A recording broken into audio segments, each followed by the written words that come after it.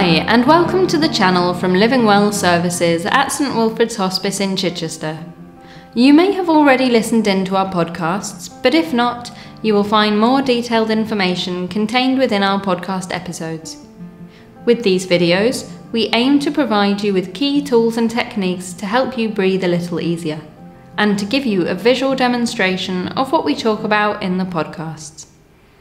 There are a number of things you can do to make life easier when living with breathlessness. Sometimes changing how you go about your day or a particular task can make it more manageable. This can be a difficult thing to embark on and see through though, as it may mean reframing how you think about things and potentially changing habits of a lifetime. It also means accepting that things have changed, that certain things are now difficult to do, and that is also very difficult psychologically and emotionally. Feeling upset, low in mood, frustrated, or even angry are very normal feelings to experience. It is okay to acknowledge these feelings, and sometimes it can help to talk them through with someone or to write them down in a journal. Living with a long-term condition can have a significant impact on your quality of life and on what you are able to do. A lot of psychological adjustment can be required in order to come to terms with things, or to learn to live with them. Anxiety too can be exhausting, and all of this can bring with it difficult emotions. It is important to allow yourself to acknowledge this, and to give yourself time and permission to sit with these emotions and process them.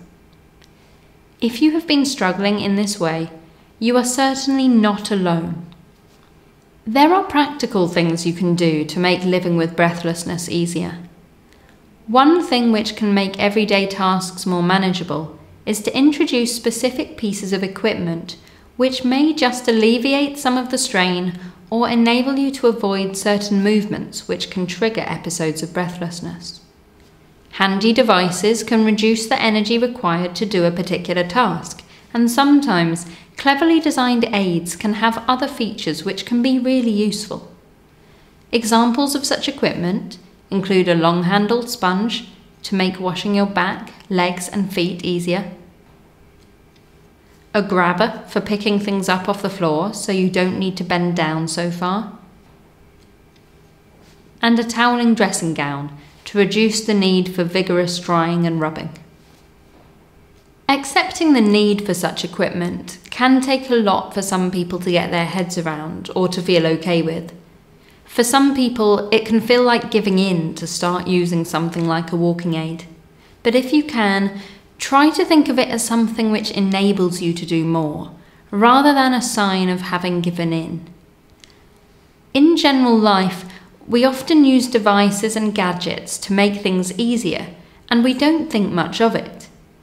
Cars rather than bikes, calculators rather than just using our brains, kettles rather than collecting sticks for a fire and boiling a pot of water over it, dishwashers, washing machines, to name but a few. These devices we accept as normal, and this is just about trying out some other new pieces of equipment to help make everyday life that little bit easier. Using equipment to enable you to maintain your independence with everyday tasks, or your ability to walk, can actually be an empowering thing. You may feel self-conscious being seen using something like a walker, but the likelihood is that nobody else really takes much notice or passes judgment. It is understandable though that it may feel difficult to present yourself differently in public, and for some people this feels really hard. Again, finding someone to talk this through with can be helpful, and sometimes with a bit of shopping around, you may find a particular design which you feel more comfortable with.